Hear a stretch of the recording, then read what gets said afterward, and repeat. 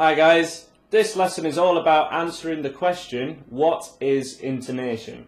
Now intonation as a general term means is the note that is being heard in tune. Practically on a guitar this refers to one of either two things. One, when you're bending notes up, is that note that you're bending to the one that you intended to bend it to and the one that needs to be heard? And the second one is from almost a guitar setup point of view. Is the notes not only at the open string in tune, so for example, not only is that open E string in tune, is it in tune when you fret it at the 3rd fret? So is that really a G note, for example? Is it at 7th fret? Is that one still in tune? What can happen with, certainly with some cheaper guitars, or guitars of any price range that just aren't well set up, and we'll cover more what that term means in a second, whether at any fret, so when you're playing higher up the fretboard, are your notes still in tune? Now to cover the first one, from a note bending point of view, what you want to be aware of is whether you're going for a 1 fret or a 2 fret bend. So if I use the example, let's go up at the from your E pentatonic scale.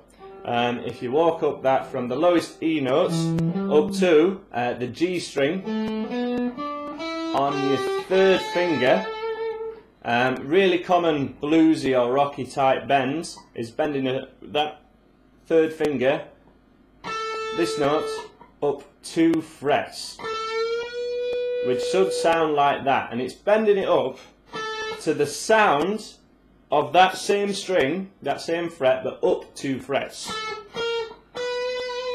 to 14th fret. So from 14th to 16th to that note. And if it doesn't sound quite like that, that's generally known as bad intonation, and solos don't sound as good and your bends don't sound as good. And I've got a little video now on how you can check the intonation on your guitar using a guitar tuner, just to check that your guitar is well set up. So enjoy that.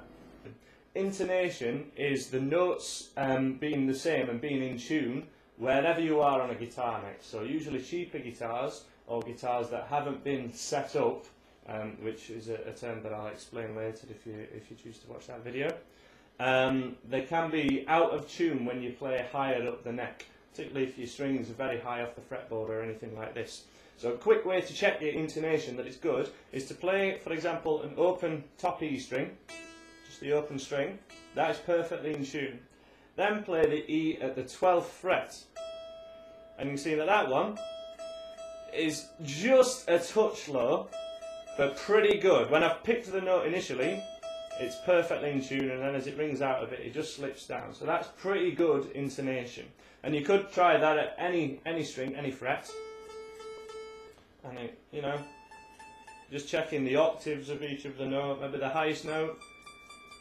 You see the highest note there, my D, is absolutely dead on. Let's try it with the low E string. Low E, pretty much in tune.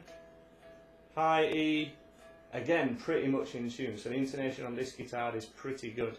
G string is the one that you would do most of your bending on. So let's try the G string. Open G, and the higher G, just at 12th fret at where the double dot is. And you can see this guitar's intonation is pretty good. Try that on your guitar, and it's a pretty good inclination of whether your guitar needs a setup, or if this sort of stuff is starting to influence your playing and you can tell this sort of stuff while you're playing. You might want to think about getting a new guitar.